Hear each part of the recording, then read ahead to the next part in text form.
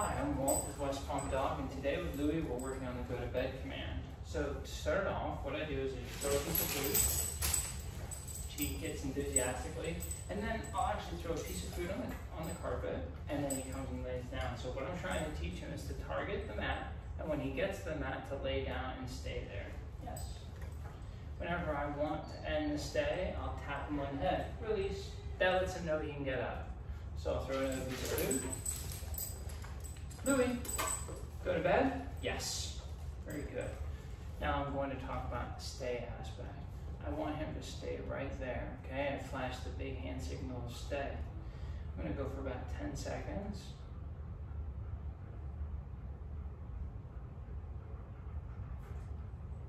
Yes. Now I'll tap on the head, release.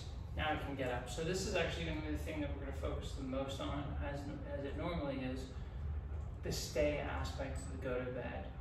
Because with Louie, when he decides he wants to go and try and find some water, or if he wants to go and investigate some smell, he'll just get up.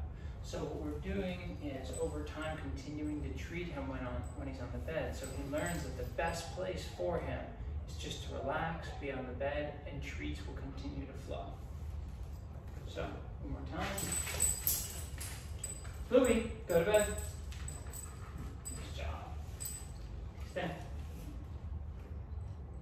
We're going to build up that duration, but more than anything for Louie, this is an exercise in impulse control. Now, if Louie were to get up, what we call breaking the stay, then what I would do is I would grab his leash, put him back to where he was, he would not get a treat, and then we wait a few seconds before we reinforce the good behavior, which is remaining still. Yes. Tap on the head, release. Good job, Louie.